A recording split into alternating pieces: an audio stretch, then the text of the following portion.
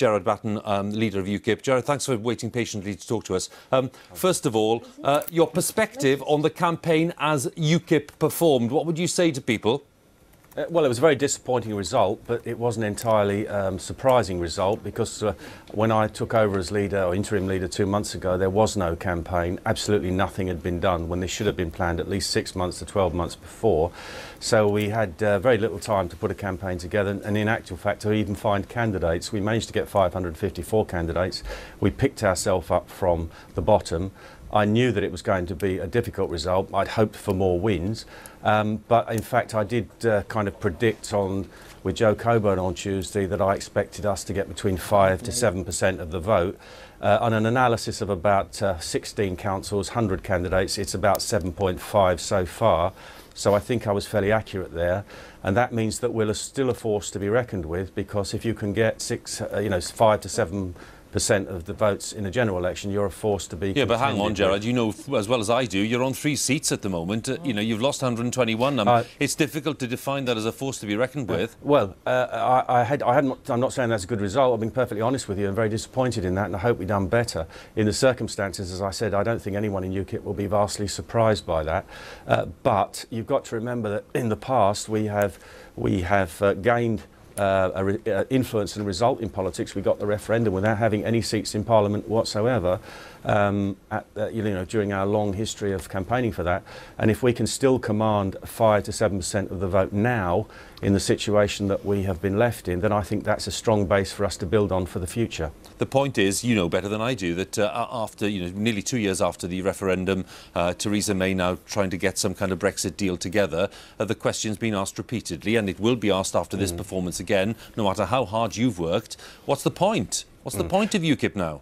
Well, I think that people are going to realise that we're not going to get a full exit. I mean, you're quite right, 2 years of doing nothing, when in actual fact they should have got straight onto the job the week after the referendum. But Mrs May was a Remainer. She doesn't really want to leave anyway. We have a Labour Party that doesn't really want to leave.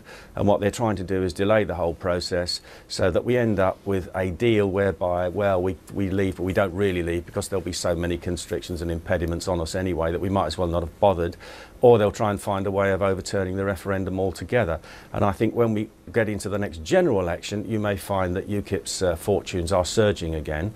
And I think that even beyond Brexit, I think there is a need for a party that represents the interests of ordinary working class, small business owner, patriotic Britons.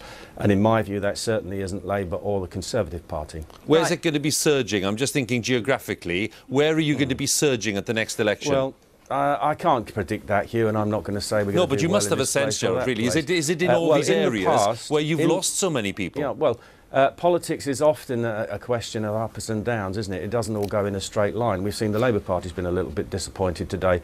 We've done very well, for example, in the West Country, in the east of England, and in fact today we did very well in the north of England, where we won 2 seats, 3 seats in actual fact, in 2 different councils, and in fact we got almost 23% of the vote in Redditch. So there are places where we put the right messages out and we get a good result, and that's what I've got to try and build on over the next year. Right. So Gerard, how helpful was it that Paul Oakley, your General Secretary, described it as the Black Death for UKIP? Well, yes, it wasn't. Wouldn't have been my choice of medieval historical. You don't analogy. say. Right. No, I would have probably gone for Robert Burns and said, defeat, and then finally success. But unfortunately, he chose that one. We've certainly been a plague on the houses of the Tories and Labour, so maybe we can be a plague on their houses again. Well, they seem to have taken votes off you both those parties, and actually, I mean, he's described it as the Black Death. Others have described it as the collapse of UKIP.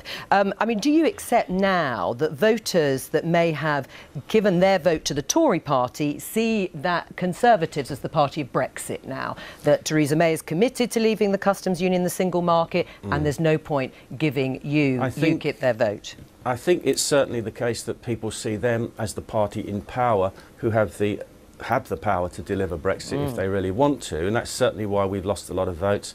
And some of our votes went back to Labour. I think a lot of people didn't vote, also voted Conservatives because they didn't like Jeremy Corbyn's momentum-style Labour Party, so that's been a factor.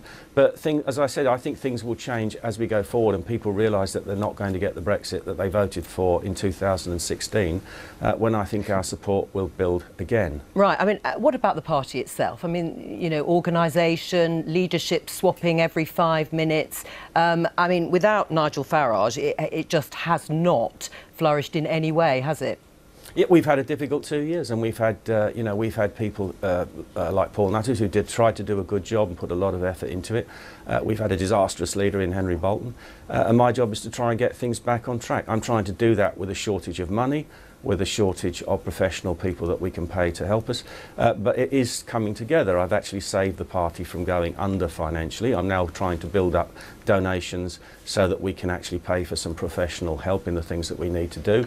We've stopped the decline in membership. People are joining again, and it isn't going to be done overnight. It isn't going to be done in 5 minutes, which is precisely why the membership of the party wanted me to do this for 12 months so that I can put it back onto an even keel and a sound footing, and that's what I'm going to do for the next year. Gerard, good to talk to you. Thank you very much for coming in and talking to us today. Gerard Batten, the UKIP leader.